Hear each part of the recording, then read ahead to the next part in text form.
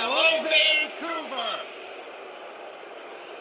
Whenever I come here, I admire the emotion and the passion. Wait, I have something for you which I think will change the mood.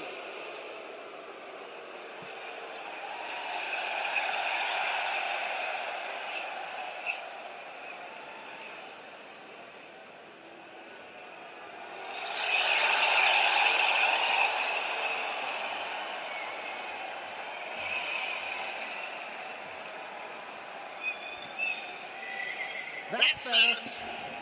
It's hard to believe that it's been 20 years since these two legendary players were selected second and third overall by the Vancouver Canucks. It's also impossible to overstate the impact that they have had on the Vancouver community. As good as they were as players, they're even better people. We are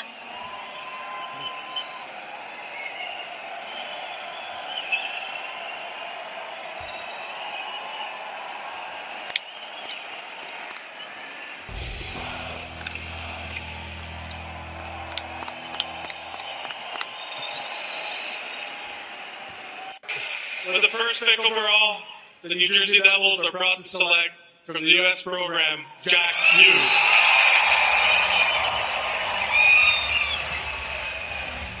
The 2019, the Vancouver Canucks draft from St. Petersburg of the KHL, Vasili Podkolzin.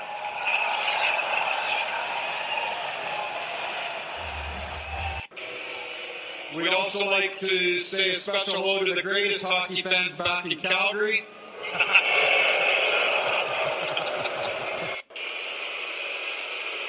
Proud here welcoming the Boston Bruins to the stage. First of all, I'd like to thank the city of Vancouver, the Vancouver Canucks for their hospitality. Shout out to Maple Ridge.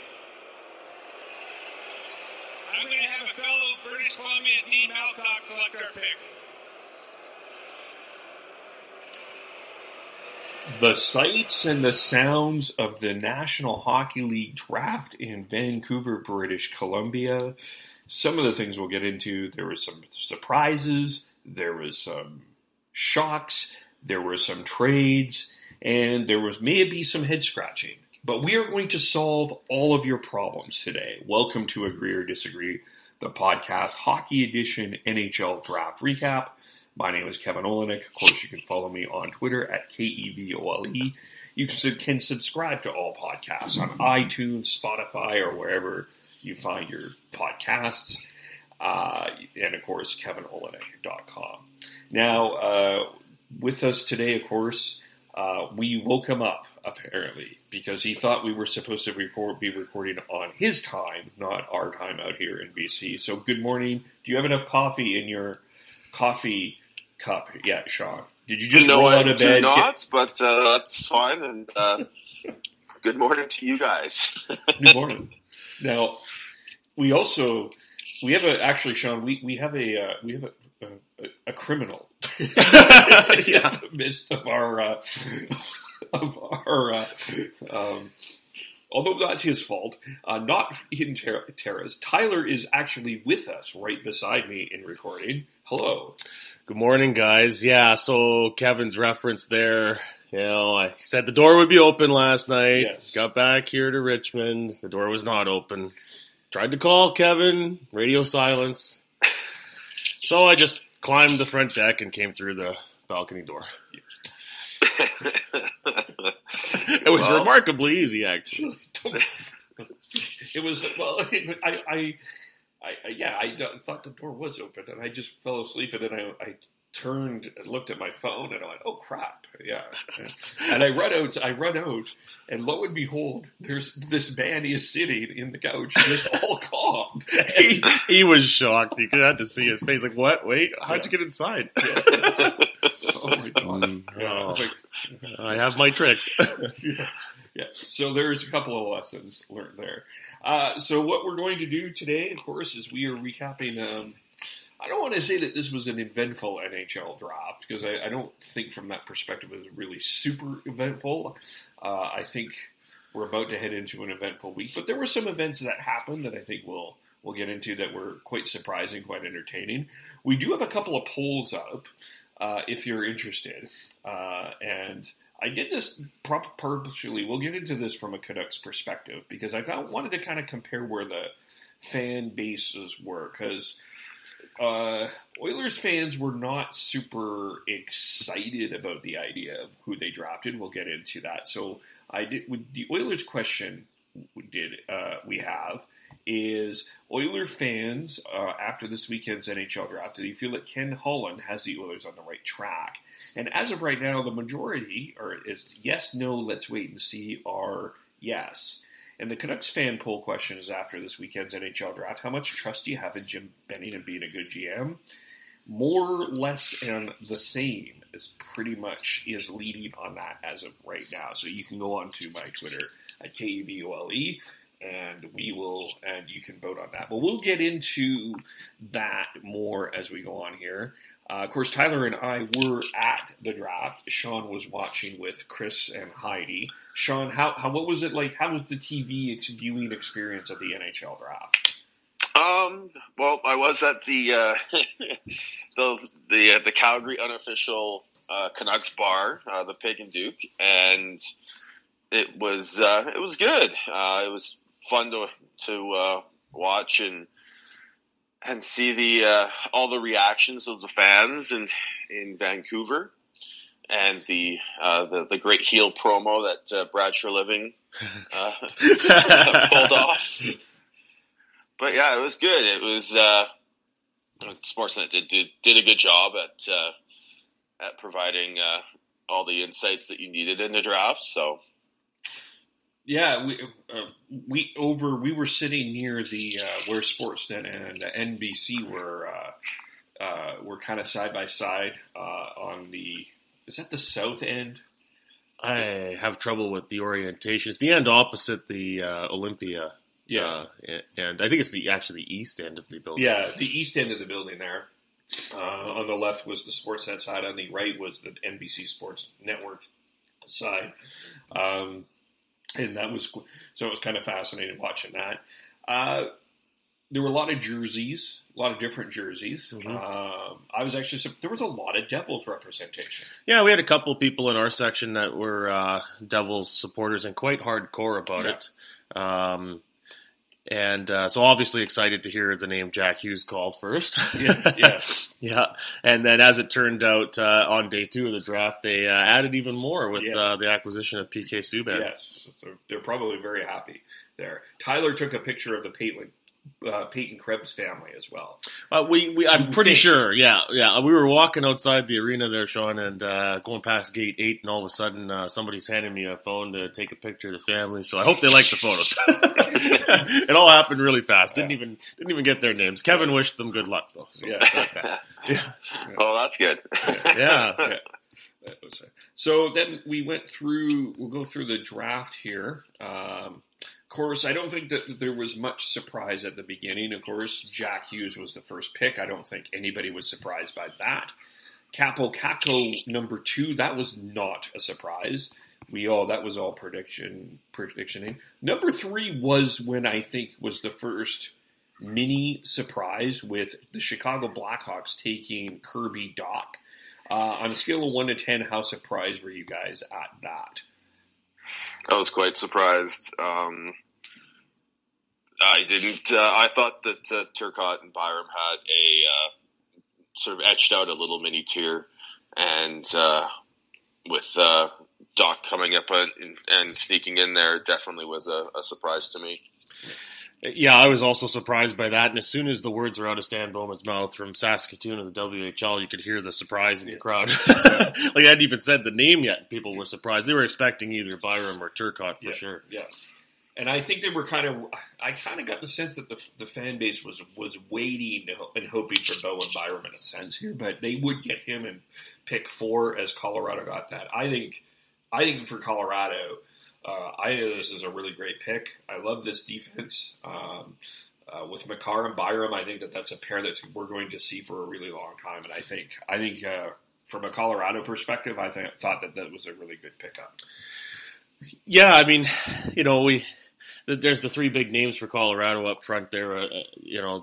That so they're pretty secure that way.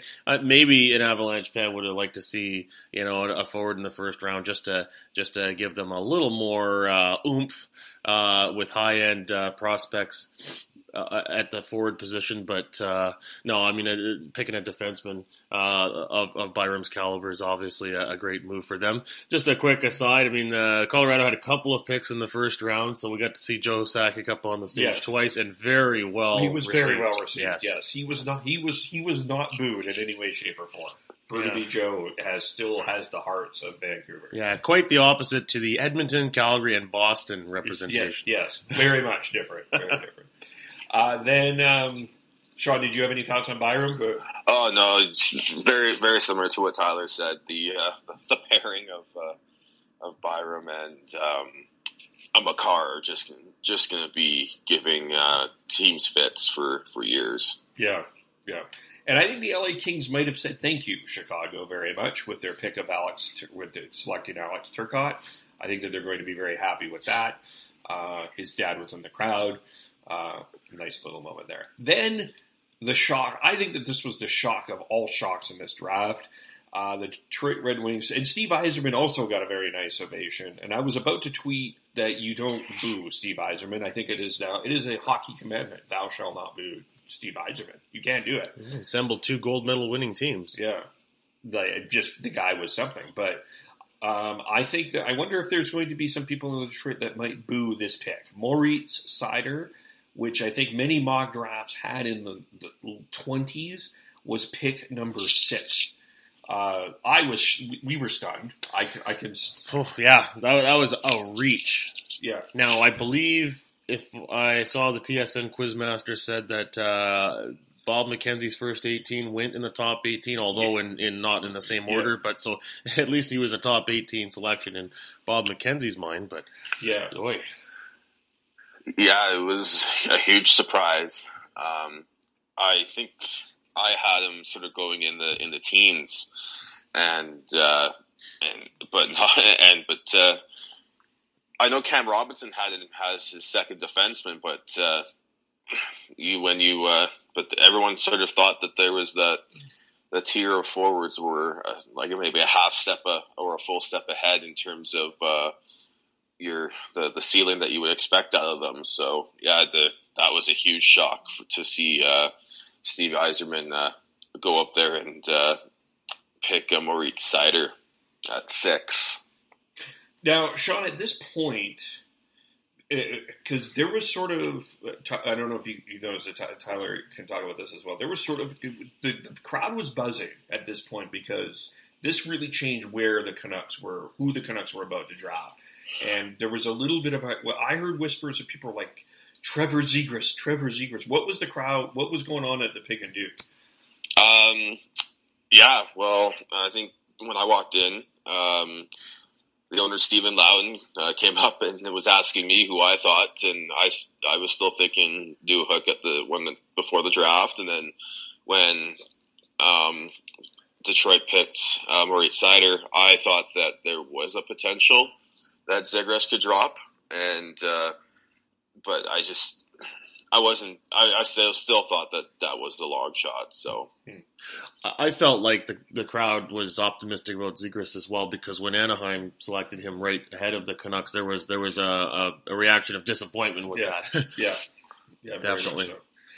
Number 7, of course, was Dylan Cousins from the Lethbridge Hurricanes. I don't think that's much of a surprise. I think it's a good pick. I think he'll be fine. The Oilers, to the rumor mill's surprise, no, not opposite.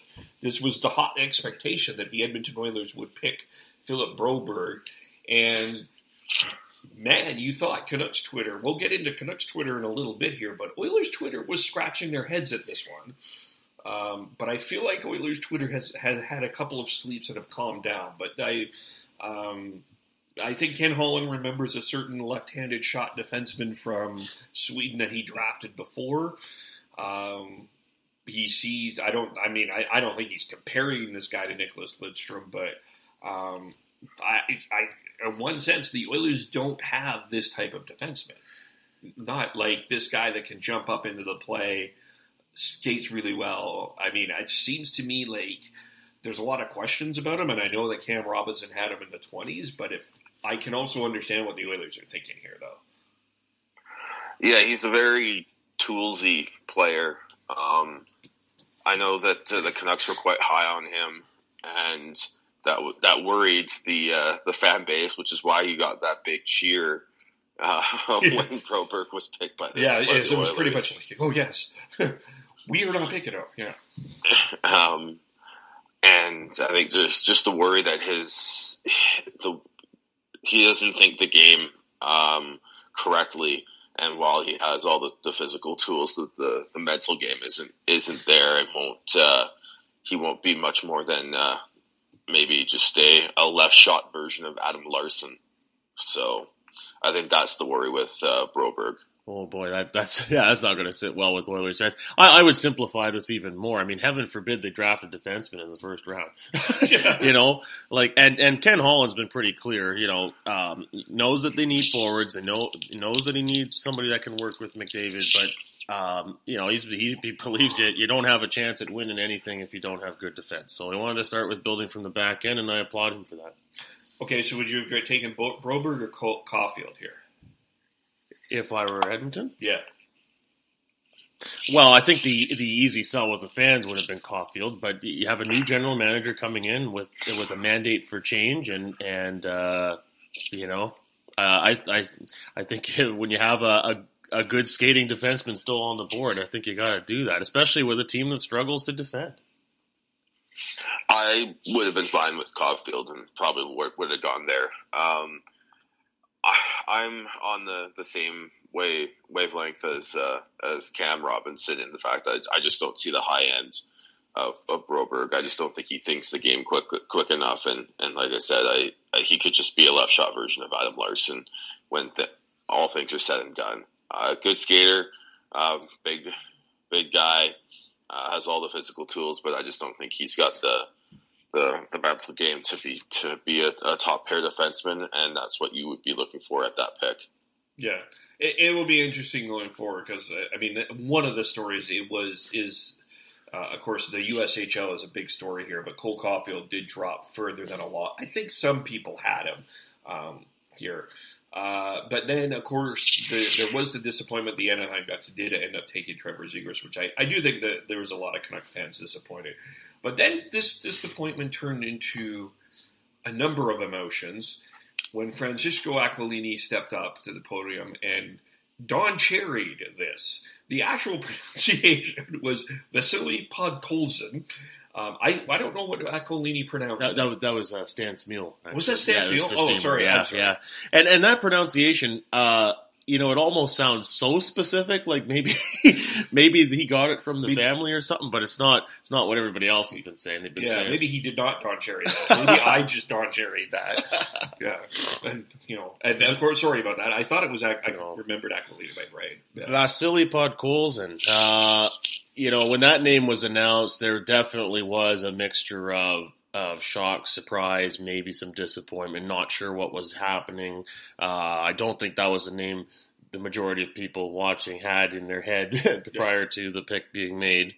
But then again, you sort of think right away back to the World Junior Tournament held in Vancouver, and that was a name that stood out for Team Russia. Yeah. But you talk about how I was shocked that Tyler was on the couch. You should have seen his face when this pick was made. Yeah, I was just like, what's happening? Yeah, what's going on? Because it was like a little bit of a hush, and then all of a sudden the crowd just, everyone kind of cheered. What was going on at the Pig and Duke, Sean? What was... Well, yeah, I sort of jumped up and gave a fist pump because I didn't think that the Canucks would go there. I didn't think that they would be willing to wait the 2 years that Podkolzin's going to take in Russia. I didn't think they would go Russian with the quote unquote Russian factor, which I think is a bit more of a myth than actual reality. But and then with the players left on the boards, Matthew Boldy was still left. Uhick was still left. Peyton Krebs was still left. I thought one of those guys would be their pick, but I'm absolutely thrilled with the Podkolzin pick. I think his game is going to fit in really well with the way that they're trying to build this team. I think that he's got a really high upside if he can figure out the offensive side of the game, and he's not afraid to be to play just a little safer and more defensive. I think there's a lot of young players. They cheat a lot more because they feel they need to perform offensively. But Podkolzin's doesn't play that way. He plays a real 200-foot game without really sacrificing the offensive side of things. So I think that his upside and what he brings to the Canucks is something that they don't have, and something that will be a huge addition to this team going forwards. Yeah, absolutely agree that he fills an organizational need. I think the thing that obviously is an issue for fans is they're looking for more immediate help, and it may not be for at least a couple more years. With 2 years left on his deal with St. Petersburg in the KHL. But then again, if you look at it this way, Russian players are generally not interested in coming over to North America and playing in the AHL. So you give them a couple more years to develop at home in the comfort of the KHL and then come over and go right into the Canucks. That may time out very well for them. Yeah, and I also think, too, if there are issues in the AHL with the Utica Comets, maybe not having Podkolzin going through that might be a benefit for him as well. But I think it was a shock, but I think it was a pleasant surprise for the most part for the Canucks fans, and I think overall they're quite excited about that. And I think that as well they should be. I think he has the potential to be a top 3 forward with this team for years to come. So. And Sam Cosentino on Sportsnet, evidently, his first reaction was steal for the Canucks. Yeah. So, and that may have changed the Twitter reaction fairly quickly as well. I don't know, but I wasn't thinking steal myself. I was just trying to process it, as Kevin pointed out. Yeah. And Cam Robinson tweeted it was a good pick, and the Boy Genius also tweeted it was a good pick as well. So I think that kind of calmed the storms a little bit there. Then we had our first trade. The Arizona Coyotes and the Philadelphia Flyers swapped picks. Arizona went to 11, Philadelphia went to 14, and Philadelphia got the 45th pick. This was the only trade in the first round, which I don't know. I ended up not being too surprised by that because usually the first round there isn't a lot of activity. But. There was last year a little more than usual, so combine that with all of the media speculation and hype and all the talk about, the Canucks are looking to make a splash. I mean, every time Gary Bettman showed up to announce another pick, it was just like this, where's the trades? Where's the trades? Yeah. And sometimes, this was the only time Gary Bettman said that we had a trade to announce. So, and the only time he was cheered. It was pretty much it, yeah. But Arizona ended up with their pick, Victor Soderstrom. Minnesota ended up with Matthew Boldy. Is this a steal for Minnesota? Did they? I think Soderstrom was a bit of I was surprised that Arizona traded up to pick up Soderstrom. Yeah. I thought that he could have been available at 14. So I think a little bit of a steal for Minnesota and Boldy, and the fact that I think he's in that same range as everyone else, but I just thought that Arizona didn't need to trade up to get Soderstrom.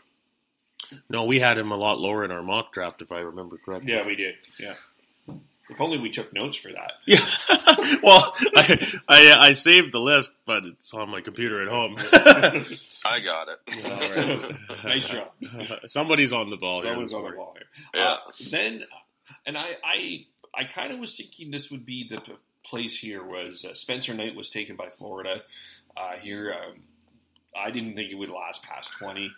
He landed here. Cam York ended up in Philadelphia. And then Montreal, They did a really smart thing as well, because Bergeron wasn't necessarily booed or cheered, but they did get a pretty loud cheer when they brought up Shea Weber to announce to pick a Cole Caulfield. I think that this is going to be a very interesting pick in Montreal. I guess it's going to really depend on what you think, how hockey is going to be played in the future, because I think there's a lot of conversation of that you see how the St. Louis Blues won the Stanley Cup if a guy like Cole Caulfield fits. I guess that's going to depend, but the guy just seems to know how to score goals. So it's for Montreal, a guy like that in a market like that, it might be hard to pass that up. Yeah, it's an interesting pick for sure. Especially when you look back at what the knock on the Montreal Canadiens has been for years, is that they aren't big enough. And then they go out and draft 5'7" Cole Caulfield. So yeah, there's certainly some reaction on the Twitter about that. For me, I can't fathom how he fell that low. He was actually picked after a goalie. So I wonder if there's something else sort of beneath the surface that made teams reluctant about picking him. Oh, maybe, but once you get into the 8 to somewhat range, or even we'll throw it six down. It's just basically who you liked the best, and he may have been second on many of those teams' lists, but they still had someone available that was ahead of him. So. Having Seider, Soderstrom, and Knight getting picked ahead of him, just basically, I think it was more of who you liked better. Yeah, more than a knock against Cole Caulfield. Yeah. Then Colorado with their second pick took the Alex Newhook. I think this is a good pick for Colorado. Yeah, and another one well celebrated when announced. Yeah. Yeah, the Newhook fan club was a very ruckus club that was got a lot of play on Twitter and social media. Yeah. Then the Winnipeg Ice product. That's hard. It's just unusual to say that Winnipeg is in the WHL, but Peyton Krebs was picked by the Vegas Golden Knights. They were probably one of the fastest to the stage. Honestly, they were it was not. I think it was at least a minute left on their time before they came up. I mean, they seemed quite excited to get Peyton Krebs, and as well they should. I think they got the right guy. Yeah, that's a great pick at 17 for Vegas. I think he fits again sort of the style that they play, a very north-south game, and very willingness to go into the corners and bang. So I think it's a very good pick for them. Yeah. And then Dallas picked, and they picked Harley Thomas. No, his name is the poor man that they had making that pick. I think he was just kind of thrown off. Just make a pick. It was Thomas Harley from Mississauga, defenseman from the Mississauga. Then Ottawa picked Lassie Thompson from the Kelowna Rockets. I think some would say that this was a bit of a reach as well, because he was a little bit lower on a lot of people's radar. And then the Winnipeg Jets picked Ville Heinola from Luco, and then the Pittsburgh Penguins, I think, reached a little bit with Samuel Poulin. He was a little bit lower down on a lot of people's board. The LA Kings from the Toronto Maple Leafs, having Toronto Maple Leafs first round pick, Tobias Morford. Simon Holmstrom was picked by the Islanders. That's another bit of a reach, I think. Yep. Yeah, I think so too. And Nashville picked Philip Tomasino. The Washington Capitals picked Connor McMichael. And the Calgary Flames picked a guy that they have compared to Brad Marchand, which I'm sure is that name excites Vancouver Canuck fans to no end. Mm-hmm. But they picked Jacob Pelche. I don't know, for me, I think it's a good pick. I'm concerned about his size, but it sounds like from the interview that this is a guy that I think they need a little bit more of. They need a little bit more of that Matthew Tkachuk drive and bring people into the game. He seems to be that kind of guy, so I like that from that perspective. His height is a question, but I don't know. We'll see. We'll have to see about that. If he's if you're 5'9" and you're playing that style of hockey, it can wear on you. So they better make sure that he doesn't wear out too early. But if that's his comparable, then that's someone who should be they can get excited for. Well, and I the other thing that I'm always a little bit concerned of, is with the Q. I mean, they get a lot of goals. There's a lot of guys with like some really offensive high potential here, but I don't know if their game necessarily from the three. I would be interested to talk to some people who may be smarter than me in this. It feels to me the QHL seems to have the most difficulty adjusting to the NHL.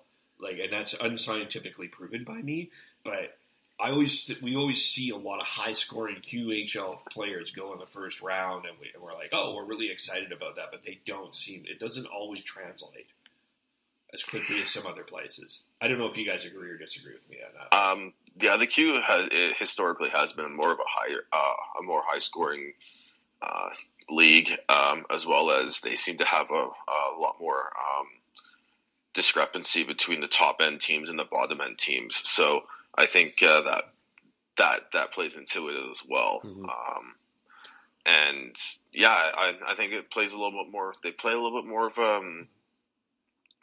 quote unquote European style, a little more free flowing than the Ontario and WHL leagues. So I think it's they can depends on the player though. Yeah.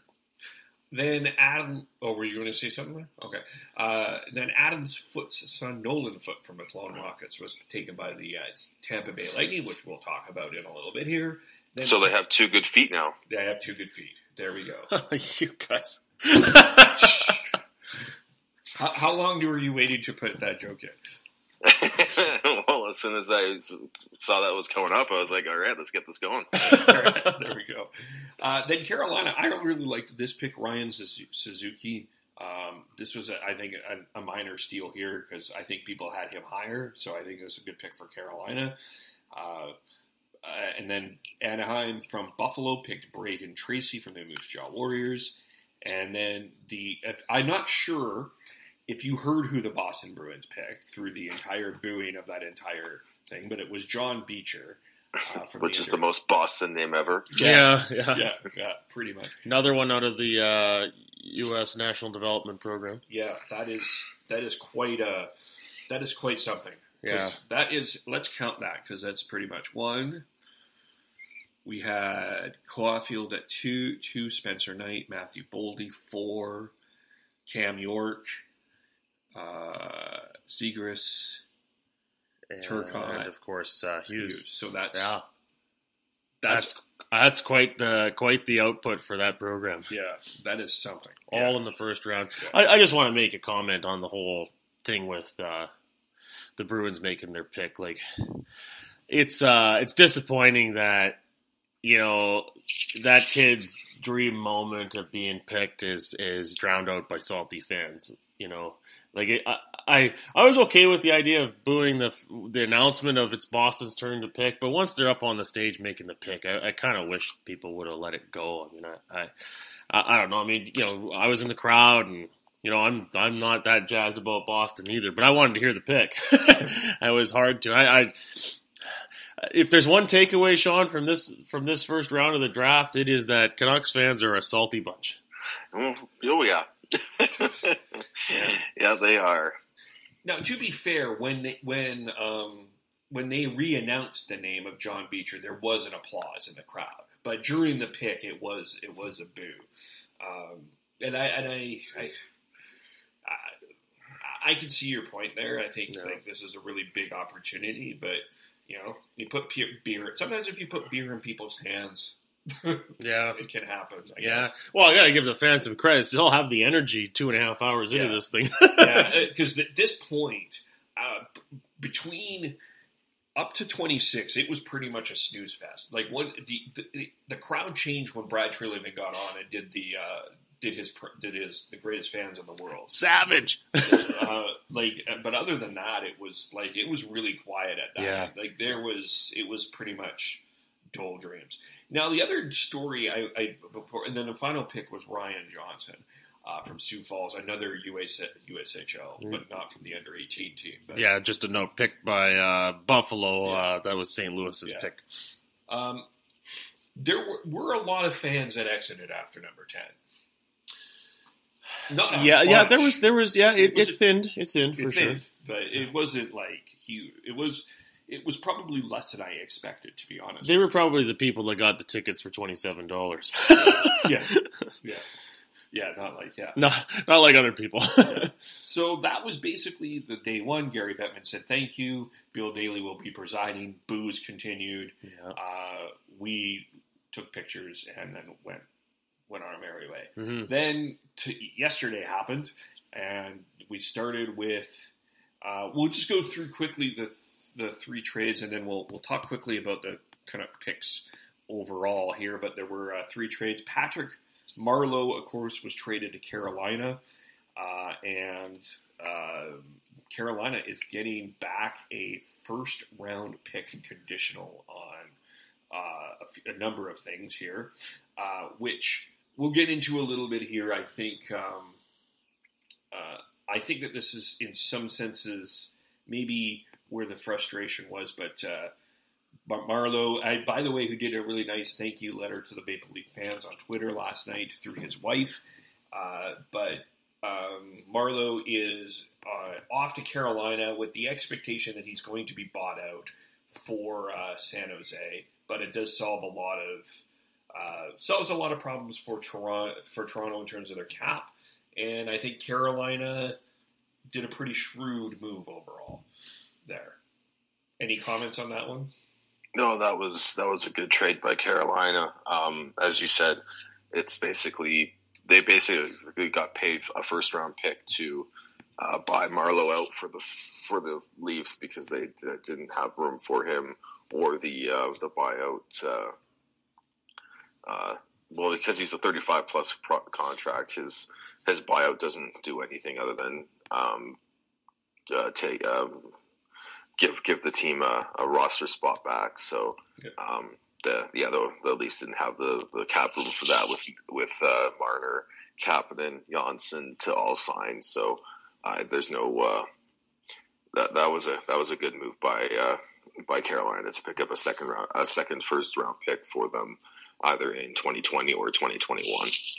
Yeah, and if you're Carolina, I mean, you got to get a first-round pick or something high-end like that out of the deal, knowing that the Maple Leafs are so desperate to clear up some cap space. I comment on, another first-round pick goes out the organization for Toronto that didn't have a first-round pick on Friday night. Yeah, that's right. It's the Leafs being the Leafs again. At least Kyle Dubas hasn't come out and done the Cliff Fletcher draft schmaft comment, but down the road that may be an issue for them. Yeah, that is interesting.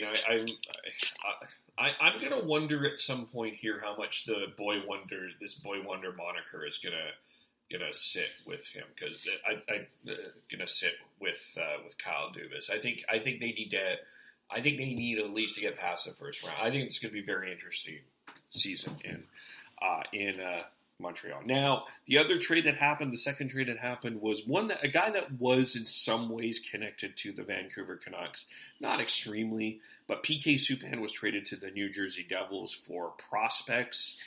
Let me ask you this question.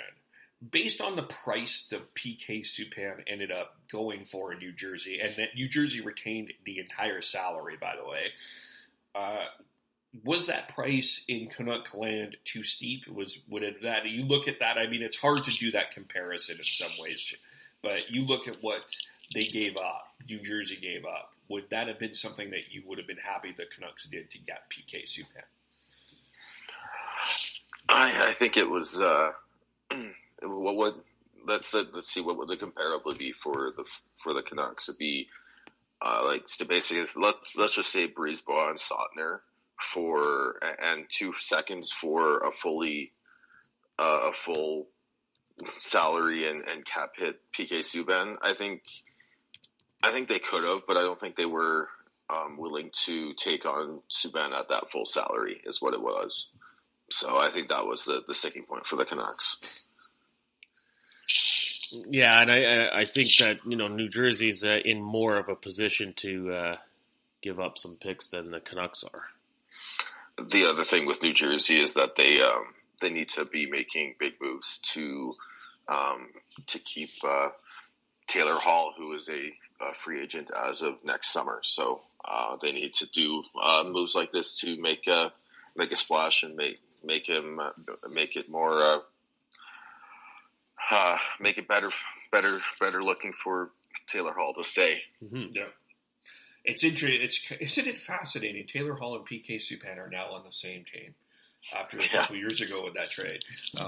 But then the Vancouver Canucks made a trade. They acquired JT Miller from the Tampa Bay Lightning in exchange for a goaltender that was part of the goaltending rotation during the injury there.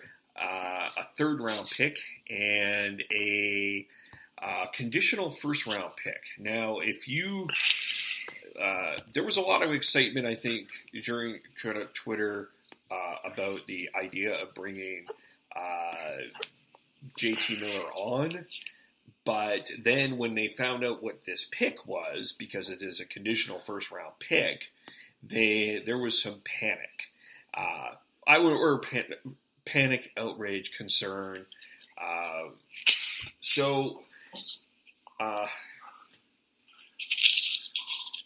think that this is just it's interesting because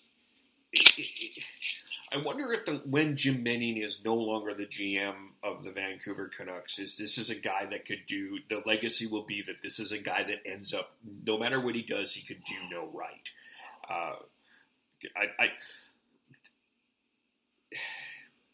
I'm looking at this maybe from a little bit more of an outsider perspective, but I feel like this guy, no matter what he does in terms of trades, it feels to me this fan base is really critical on him. Oh yeah. Well, let's just start here with me here. Okay. Because I think that we're going on Soapbox Sean here. I wanted my John Garrett sized soapbox. I was going to create a sound effect for you. The biggest issue with the way the fans reacted is that it's misguided.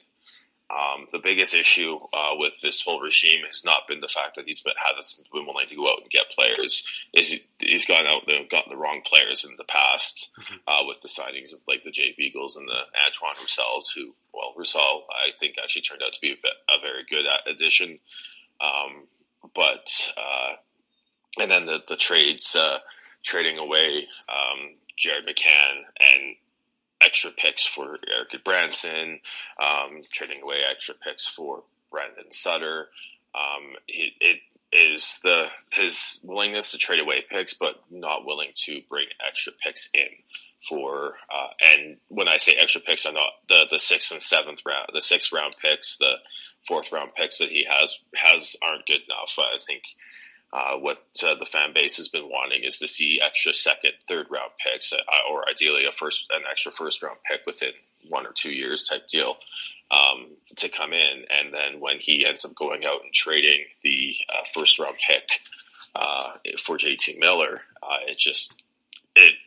people are just baffled and angry and all that. The actual price for JT Miller in this trade, I don't think is that bad.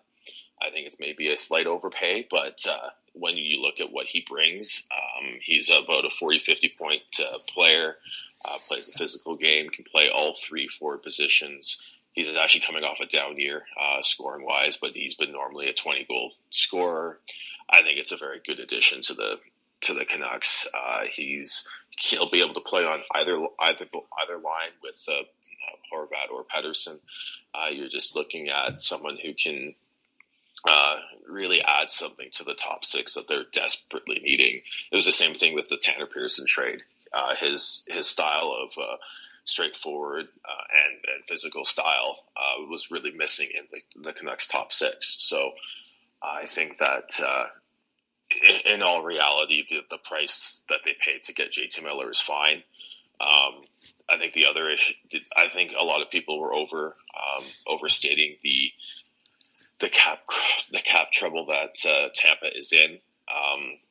When you actually look into it, especially after the Ryan Callahan injury news and the fact that he's basically going to go on LTIR, they have the cap room.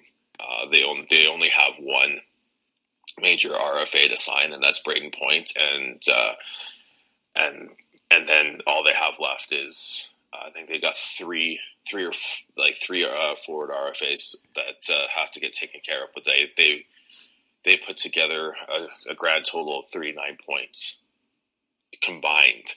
So you're not going to be paying much for them, and there's other ways to shed cap as opposed to giving up a top six forward who is cost controlled for 4 years at a very decent $5.25 million cap hit. So I really think that the outrage and that was shown by Canucks fans and media on on Twitter was a very irrational overreaction because of what I just said, and it was misguided again. Like I said, I think it's just more of a lack of betting, getting extra picks, extra sort of mid to high end picks as opposed to the 4th and 5th and 6th round picks that he has been getting. So I really hope that the fan base can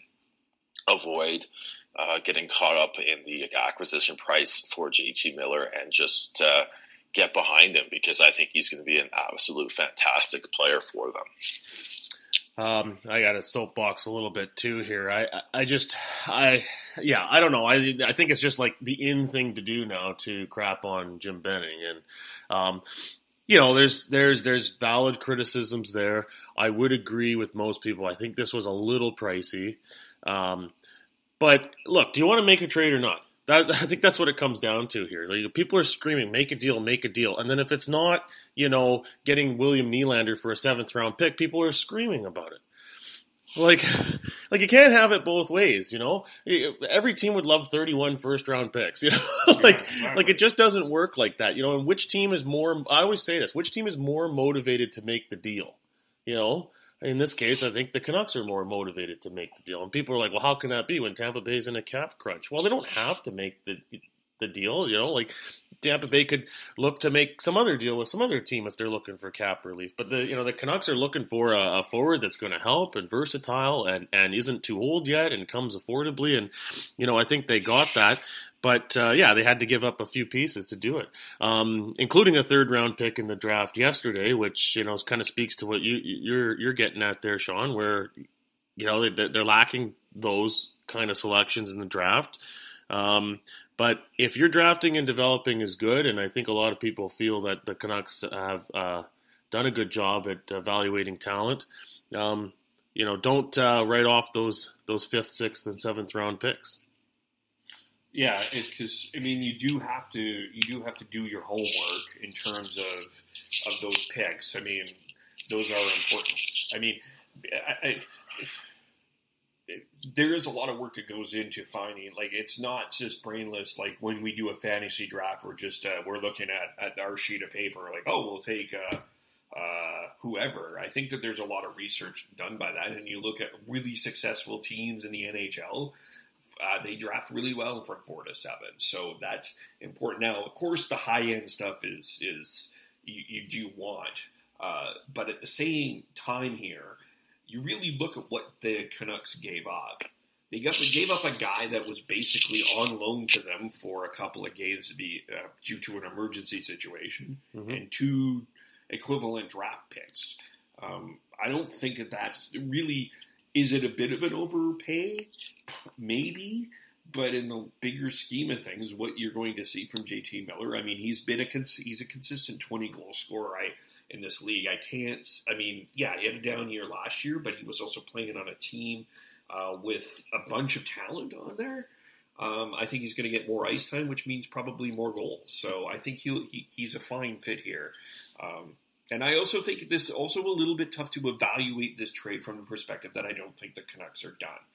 Because there is a couple of other irons in the fire here. So yeah, and I would say there's got to be, because they didn't take any defensemen in the draft yesterday, 8 forwards and a goalie. So in this draft, so surely there's something still to happen, whether through additional trades or once free agency opens up.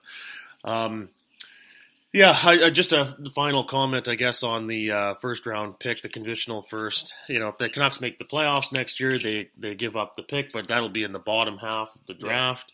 And if they don't make the playoffs, then it's protected and they keep their lottery pick. So, I don't think it's, like when people hear first round pick, they're thinking sometimes, a top 5 immediate NHL help, and that's not what we're talking about here. Yeah,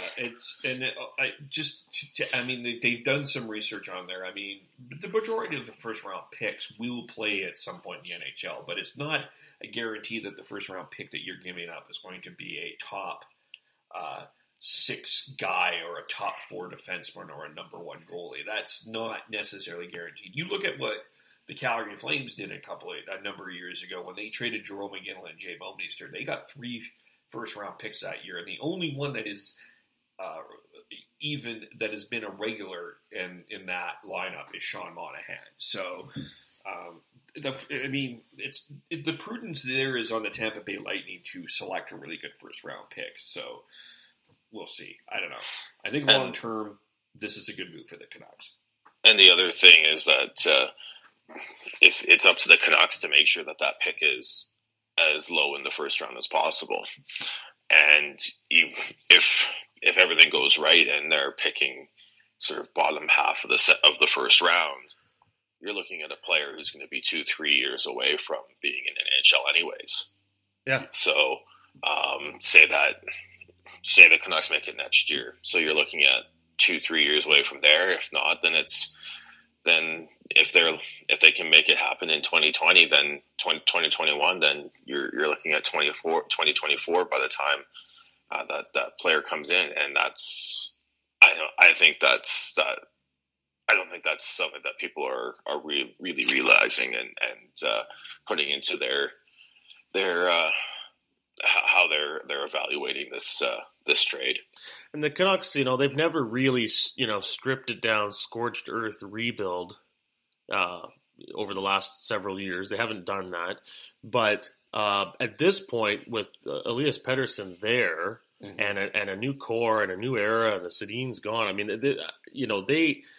they need to be getting people in there that are going to offer immediate help. And the first round pick in Podkolzin's not going to provide that. So they kind of had to make this move, You've talked before, Sean, about how, entry-level contracts, and Elias Pettersson's got 2 more years left on that entry-level deal. I mean, you're hoping by year 3 you're a pretty good team, at least in the playoffs. Yep, and I think that's sort of how the approach they're taking, especially with the fact that Jim Benning is on the last year of his contract and needs to make some big moves to get another extension. So, but we'll see where it ends up. But I'm okay with the price for JT Miller, because I think he's going to be a fantastic player for the Canucks. Can I have a conversation with the Vancouver media here? Is this a little offside? Can I do this? It's your show, Kev. Well, this might get me in trouble when I'm trying to get a job. Might be getting a job in the media, but really lines like this. The trade is controversial, to say the least. The Canucks are still a rebuilding team. Global News, we saw the highlight of a controversial. That was the headline. I'm sorry, but this is I understand that you're trying to sell people to come on your website, but to call this trade controversial is absurd. I don't think that this is a controversial trade. It's a trade. It's debatable. It's a debatable trade. But all trades are, that's the thing. I just, it kind of creates this sort of this hyperbole with, I understand, you got to create conversation, but controversial, I feel that word is just, it's ridiculous to me. This is not a controversial trade. at all. This is a trade. I mean, you could argue the draft pick was more controversial than this trade in some ways, but that the draft pick wasn't controversial. Anyway, I just, I think I understand the need of selling newspapers and getting people online and getting people to the website, but word choice is not. Yeah, good I don't here. know. I don't know. I wish somebody in the organization would come out and say that the fans don't know what they're talking about. I mean, Ken Holland kind of went there yesterday. Or on Friday night, actually. I guess there's a quote here from him saying, "The people who don't watch the game seem to have all the answers today." That's Ken Holland on Oilers Draft Critics, and I think that's just a great comment. Yeah, holy moly! The average person is not nearly as connected as a general manager. Yeah. There were a couple of other moves that the Canucks made yesterday. They traded Drown. They traded Tom Pyatt and a 6th for a 7th rounder of Francis Perron. Those are basically AHL players. And then another draft pick. They dealt their 4th to the Buffalo Sabres for their 122nd selection and 6th round selection. So the Canucks ended up making 9 picks, which I think overall is not terrible. No, I mean, if you're lacking in quality, supposedly, we'll take some quantity as well. Yeah. I think the guy to watch for him in my mind is Nikos Höglander, which a lot of people had as a first round pick. I think he's going to be a guy that I think the Canucks might see a little bit sooner rather than later. But is there any other people that are exciting you in particular here? Or? Well, yeah, Nikos Höglander is someone that Canucks fans should get really, really excited for. He's a first round talent. One some of the best hands in the draft, can really skate. He's a little smaller, but he doesn't play at that. He plays a little bigger than the 5'9" that he is. So I think the Canucks Canucks fans should be very excited for him. Ethan Keppen, who out of the Flint Firebirds, is someone that I think is another player that the Canucks fans should keep an eye on. I think he could surprise and start pushing up the Canada World Junior rankings with his play. He's a big kid who isn't afraid to go into the corners and play be a physical forecheck. And he's playing with Ty Dellandrea, who's was a first round pick last year of Dallas, and I think that was a very good pick that the Canucks did in the 4th round. I don't know how to say the last name, but Carson Vogt. I'm not sure how you say it, but it's to make sure Sean says that. Yeah, you got a better idea there, Sean? I think it. I have no idea. Like the filters just start beeping off in my head. Yeah. Anyways, 5th round pick, 133rd overall, passed over in the draft last year, but is from the Calgary Hitmen, so we'll be playing with Jet Wu, so that should be neat to watch as well. A couple of Canucks prospects playing for the Hitmen, and seeing how they progress. Hopefully the Canucks have a hit there. And then nice to see them select a goalie as well. We were talking about that earlier with Marek Mazanik heading out in the JT Miller trade and how the Canucks got exposed badly on goaltending depth last year. You would have hoped to see a goalie picked in this draft, and they did that with Artur Silovs. I hope I'm saying that right. He's a Latvian goaltender and was playing for Latvia at the World Juniors last year. Yeah. Another one I think that should be taken a look at is actually their last pick at number 215, Arvid Kosmer. He's one of the younger players in this draft.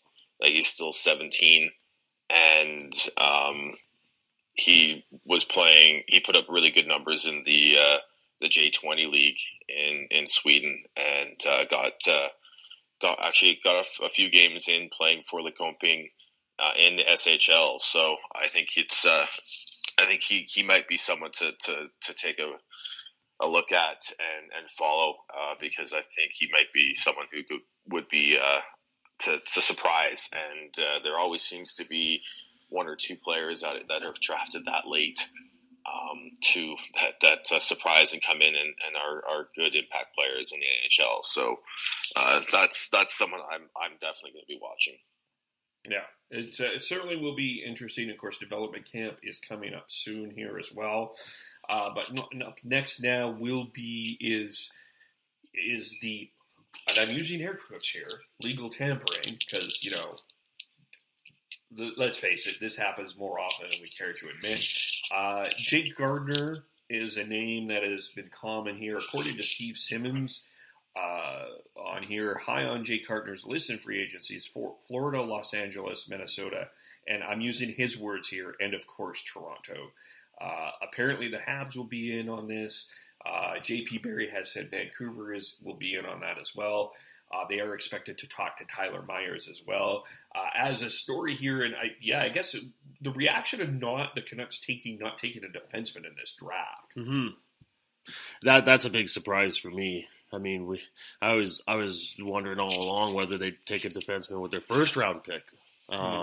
So I think it's almost a given now. They're going to sign one in free agency. Rick Dhaliwal had a tweet this morning saying that looks like the Canucks will be talking with Tyler Myers' representation when the discussion opportunity with free agents opens up. Yeah, I'm not too worried that they didn't take a defenseman. I think that was another thing that I saw on social media that fans were getting all twisted because they didn't take a defenseman, but they signed Josh Tevez and Brogan Rafferty this past year. They still have Ulevi. They still have Jet Wu. They still have they still have enough in the pipeline right now. But they still defense is more of a now need more than a future need, I think. So I think it's not necessarily a bad thing that they did pick a defenseman, and they went in and they talked to Judd Brackett and Jim Benning about that, and they said they would have picked a defenseman had a couple of picks fallen a little differently. So I don't think it's a big deal. Yeah, and then there's still a pretty good chance they'll be able to re-sign Luke Shen. Yeah. They, of course, re-signed Alex Edler. So if you look at the depth chart, it's not as bad as it might have been. But that's something that's kind of like the biggest thing I'll be looking for is what they do about their defense here in the coming week. Yeah, I don't think depth-wise they're in any issue. It's the lack of top-end talent that's really an issue, especially on the right side when you've got Troy Stetcher and Chris Tanev as your top two. I think it's not good enough in today's NHL. I think they need to add something there, and it sounds like they're going to be looking to add Tyler Myers on that side, and look forward to the overreaction to that signing. The other name that has been bandied about here is Tyson Barrie. There were some speculations on Friday that deal has been completed, but it looks like something has fallen off the wayside and that has not been completed. Of course, we don't know. Where are you on that? What are you thinking at this point in time? Are you thinking, it's still a possibility, or is that ship sailing for you? That ship has sailed, I think. You're looking at an acquisition price that's going to be too steep for the Canucks at this point. So I think that ship has sailed. I think had Podkolzin not been there, I think there might have been a deal available for the Canucks to trade that 10th overall or trade down and get Tyson Barrie. But I think that ship has sailed now. I wonder in the draft going forward if we will ever see a team move into the top 10 via trade. Just with the way things are now and the salary cap and the importance of having those top picks, that makes me wonder, will that ever happen? Yeah. Go ahead, Sean. I think it's going to happen. I think there's still going to be teams who are willing to move him for immediate help or trade down, and because I think the other thing is that this draft was very much a good example of it in the fact that it was so unpredictable. Moritz Seider as the biggest example. I think that a lot of people would have thought that Detroit could have traded down 2-3 picks, 8-9 picks, and still gotten him. So I think it's something that we're gonna. I think it'll be year to year basis, depending on what the draft board looks like and how deep the draft is. Yeah, it is. I can see both sides of this. I mean, you look at the NBA draft and all the moves that were made there. I mean, there were trades all over the place. And that creates excitement for the fans. But it also just, I guess it's, hockey's always been a little bit more, we've talked about this a number of times. Hockey's a bit more conservative and that kind of thing. So they don't want it. I mean, I know that there's a need for the fan base to get splashes, but that's not always how GMs think. I mean, as Tyler pointed out with the Ken Holland quote, they're not necessarily thinking. I mean, they have a way of building a hockey team, and that is what they're going to do, and they're not necessarily going to stray, especially some of the old school guys. You could see a Chaika or a Dubas or some of these young guys trying to do something a little bit innovative, but it's tough for them to do. And the other thing that was really a big sticking point, we didn't talk about this, but I do think the fact that they did not know what the salary cap was until yesterday had a lot to do with what trades. And that's just incredible. Like, how is that even possible? Like, that it would not be known before the draft starts? Yeah, I have no idea. I don't think anyone really had a really good answer of what the exact reason was, but I think that had a lot to do with what was going on there. From what I understood, it was because they were waiting on the NHLPA to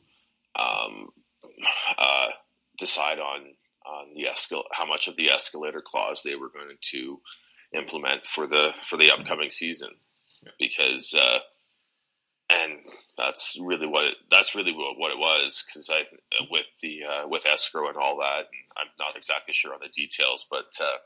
The NHLPA has the ability to up the salary cap using this escalator clause by a certain amount. So I think it was a lot less than they originally thought that they were going to do as well. So. Well, I think they need to find a way to address that timing-wise in the future, because it does make you wonder, was that an impediment to some trades? Yeah, it sounded like it was. It sounded like, from what I understand, that there's some floor groundwork going on, and we're going to have a busy week in terms of trades. But I think there was a lot of things that didn't happen because of it. But that was my led to understanding. So the salary cap, for those who don't know, it's now 81.5 is the cap. The floor is $60.2 billion. So teams will know that. Anything else we need to cover? The news that they're just kind of broke just before we start. William Karlsson was signed to an 8-year deal in Las Vegas, but other than that, there's been no other moves going on. I expect today and later this week to be quite busy, though. So. Yeah, as we get towards July 1st, I think every day is going to heat up more and more with some news. I think it's quite likely we see the Canucks make 3 or 4 transactions. You think so? I'm gonna go out on the limb and say 3 or 4 transactions. I think the owner wants to see that. He went to bat for the organization on the first round pick with a tweet supporting the selection of Vasili Podkolzin. But I think there's desire from top to bottom to make some more moves. And one of those. I think when you look at their roster too, they've got 13 forwards signed currently, and then that doesn't include Brock Besser, which makes it 14, and then you still got 3 other lower end RFAs that need dealing with as well. So I think there's definitely going to be. I think 4 is high. I think 2 to 3 maybe. We'll see, but I think we'll definitely see a couple moves for sure to move out some bodies and free up some roster space for the players that they have and in their long-term plans. Is one of the names gone Louis Eriksson? I think so. Yeah, I don't see how he comes back. There's it's all kind of scuttlebutt that's out on the internet. All we know is we had that one comment from Louis Eriksson to the Swedish media there earlier in the offseason about him and the coach not getting along. I mean, I think it's just obvious when you have a big contract like that and you're buried on the fourth line and you're a healthy scratch. There's long-term implications there. It's the same for James Neal in Calgary. I just don't know how that works anymore when that course of action is taken. Yeah. No, that's true. Is it this week or is it later in the summer? I think is going to be the question. I mean, I would think, especially after the fact that Benning tried to call him, according to Benning tried to call Louis Eriksson, and Eriksson did not return his calls. In touch with the agent, but not with the player directly. I would think. I don't know. I think that may be put a little bit more of a priority, but whether or not that they could get that done this week is not. Who knows? I think later in the offseason, I think once the Canucks have acquired some other players that they really want, they have a pretty clear picture as to what they want to start the season with. Then they may be able to do it. Do you think 2 or 3? Are you predicting 4 transactions in the offseason or the 4 transactions next week? Total, yeah. Yeah. Okay. I thought you meant last week. No, that's a lot in 1 week for sure. The team to look out for this week though is Vegas, with their signing of William Karlsson. That looks like it's about $5.9 million. They were already at $83 million with the cap. So and they still have some other RFAs that they need to take care of. So I think you'll see them being busy this week. Yeah. I'm interested. Well, there's lots to get interested about here. I mean, Toronto with Mitch Marner, and sort of what's going to happen there. Oh boy, the networks are going to be winding up the Marner watch. Yeah, actually, that's going to be interesting. How are you going to divide the Marner watch and the Kawhi watch? Like, how is that going to happen? 30%. 30%, and then 40% on all other sports content. Breaking news, Mitch Marner has punked Kawhi Leonard. We have a report now at the Rogers Center at the Blue Jays game. Marner and Kawhi are both at the Blue Jays game. Oh, boy. Anyway, but that's going to be interesting. I think Montreal, a team that's hiding under the radar is Montreal. Yeah, I am very intrigued with their. I mean, I know that I still don't think the Flames are going to get as much as people think for TJ Brody, but I think they're in on a couple of defensemen. They may end up signing. They may end up getting a Brody or a Leddy or a Gardner. They may win that sweepstakes. They're kind of flying a little bit under the radar. And Brad Treliving has, I would say, a track record of liking to wheel and deal. So, watch out for the Flames here in the next couple of weeks as well. Yeah. Is there anything we did not cover that we should have covered? Nope. I don't think so. Yeah, I mean, some more impressions, I guess, from inside the building on Friday night. Calgary and Edmonton, not well received by the fans. Non-reaction for the Ottawa Senators. So that was a little bit interesting. Same as the Winnipeg Jets. Yeah. So not as much hostility there from the fans towards those teams. Just neat to be there, it's very produced, all the, the effects and just how big and glitzy it looked like, it was a little weird watching without the analysis or without Pierre Maguire, jumping to huge conclusions. And, can we make a comment on EJ Hradek's insight? Air quotes, insight. So this wouldn't have come across the TV broadcast, but they had EJ Hradek from the NHL Network offering insight before each pick was made while the clock was ticking. And This was the insight. Okay, will the Senators pick a forward or a defenseman? We will find out. Like it was just not insight. There was nothing. Oh man, it was just filler, Sean. It was filler, and I don't even think like EJ Hradek was comfortable doing what he was doing. It was just like not. Yeah, it was not good. But better than silence or just music, I guess. Yeah. But there was a lot of really well-produced team videos on introductions and historic draft picks and stuff. And it looked to me like the team videos were produced by the individual teams. Yeah. There might have been some parameters that they had to follow in terms of length or content. But, they looked, because they all kind of had a unique just feel to them. Yeah.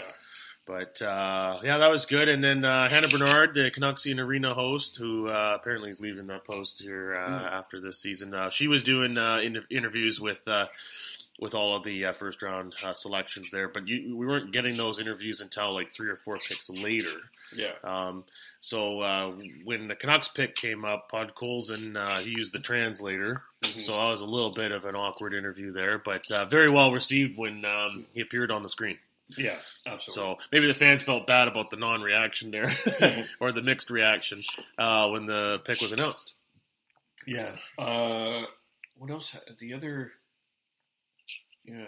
I was wondering if Nick had anything to do with the Flames production there, because there was a lot of Canuck highlights where the Flames were scoring goals on the Canucks. I just wondered if Nick Taylor had anything to do with that. But yeah, it was. I think if you have a chance to get the Calgary, Mr. Nenshi, Mayor Nenshi, I know you listen to this podcast once in a while. I know you follow me. Listen. Try to make sure the draft comes to Calgary too, because it's a great thing. It was a great event. It really is. We got to see you got to see the prospects. We got to see Trevor Zegras as we're walking by. Dale Hunter. We saw. We did, yes. Yeah. I thought the atmosphere outside the building prior to the draft on Friday night was great. They had Canucks alumni there doing autographs. Just even seeing the prospects walking down the street in their suits, a mixture of excited faces, nervous faces, the family there all fussing over the kids. All that kind of stuff was really cute. Neat to see. Yeah, and even as we were leaving the arena, there's some of the kids that were not picked. You could feel the disappointment on their face, and just see that. Not easy, but I don't know. How did it come across on TV, Sean? Yeah, it was a pretty standard NHL draft production. So yeah, it was good. I have to say, seeing the two panels side by side there was quite the contrast there. I mean, Jeff Merrick, he's a great host, and Liam McHugh for NBCSN does a great job. But when you look at the analysts, it's Sam Cosentino, Louis DeBrusque, and Brian Burke versus Craig Button, Pierre Maguire, and Bob McKenzie. I mean, you can make your own judgment on whose panel was better. Yeah. All right. So coming up this week, we will be talking to Jess Fettigan about, as she has covered the career of Alex Newhook. So she's going to join me on Tuesday. If you guys want to jump on, if you have time, we can talk about that. But that will be good. And some other Prince George prospects that were picked and not picked. There was a pretty high-end goalie for the Prince George Cougars not picked, and she is there. There was quite a conversation about that. Logan Neaton Taylor Gauthier was not picked in the NHL draft. So we'll kind of talk about what's going on there. We're hoping to get the Moncton Wild. There's a podcast of the Moncton Wildcats that has followed the career of Jacob Pelche. We're setting that up as well. Do we have anything else on the pike? Not that I know of. We have irons in the fire, but nothing confirmed. I think is the way we still working the phones, working the contacts. We are Jim Benning. So Tyler, tell us how to follow you. On Twitter at TNoble, TNOBLE. And I am Beardy Canuck 03 on Twitter. All right, and of course a shout out to Heidi, who couldn't join us because she's out doing something. Heidi at Maceball as well. Yeah. Just want to say, Kevin, thanks for accommodating me. This was a lot of fun to come down and go to the draft with you and sit side by side for a podcast or once. It was great. Now I just got to get over to Calgary and see Sean sometime. Sean and Heidi and the whole gang, and a couple other Terrace people as well that I know. Maybe, I don't know when, but sometime. Yeah. Check out that Pig and Duke thing as well. The Pig and Duke. Yeah. We could side by side with the Oilers YYC podcast. That would be something. That would be something. Yeah. All right. We will talk to you all very soon. Bye for now.